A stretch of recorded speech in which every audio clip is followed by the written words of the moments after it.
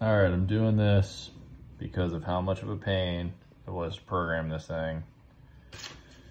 Had to read the manual, which probably link a copy of this. But this is setting upper and lower limits on your Honeywell Home. To do the cool, you hold the plus and the middle button for 5 seconds. You'll get an ISU. The cold, the lower end setting for how cold you can make it, you go to 430. So keep hitting select till you get to 430.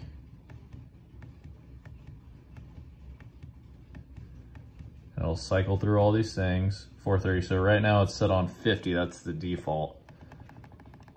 This is to keep people from cranking down your AC way too much if you live in Florida like us. It's tough.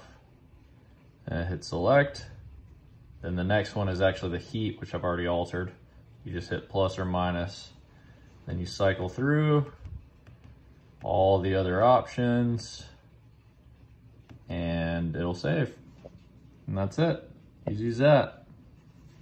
This is the manual. It tells you what all the numbers are. I'll link those.